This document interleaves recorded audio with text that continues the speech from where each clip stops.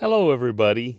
My name is Dean Davis, and this is Multiply, the podcast that provides a word of encouragement to village church planters.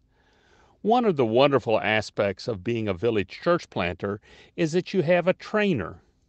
Maybe you go to a VCP training center each week with 14 other student church planters to participate in 3 lessons your trainer facilitates.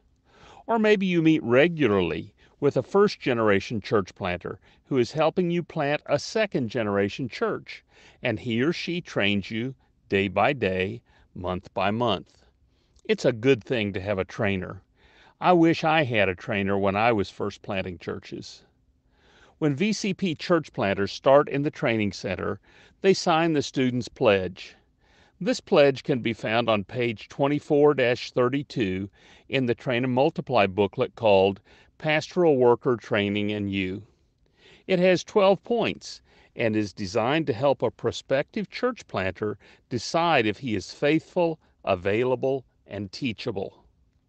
You've heard me say many times on this podcast, it's not easy to plant churches. And you know that because you are a church planter. But there are some steps we can take that will set us up for success. There are some steps that will make church planting just a little bit easier if we will only take them. One such step is showing your prospective second-generation church planter the student's pledge, found in the back of the Train and Multiply booklet called Pastoral Worker Training and You. If a student church planter abides by these 12 promises, he or she will be fruitful as a church planter. What are the 12 points? I'm glad you asked.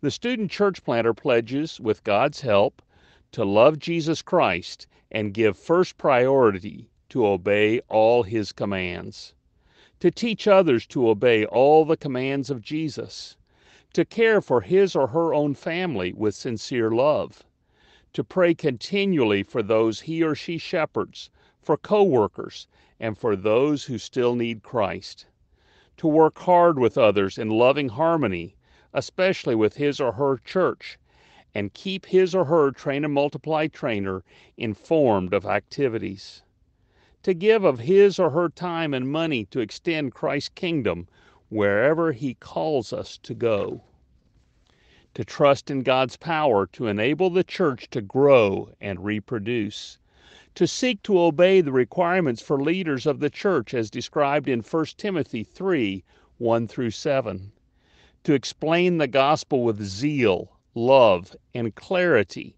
so that people will believe in and obey the Lord, to seek to raise up new healthy churches that will multiply, especially in areas where there are none, to be willing to suffer for Christ, to follow the advice of the Train and Multiply trainer, faithfully fulfilling all the assignments in work and study.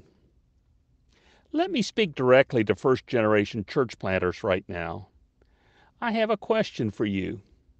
Have you spoken about this pledge with your second-generation church planters? If not, when would you like to do so? If you will show them these 12 points, you can help them take firm steps towards being the kind of church planter God delights to use, one who is faithful, available, and teachable.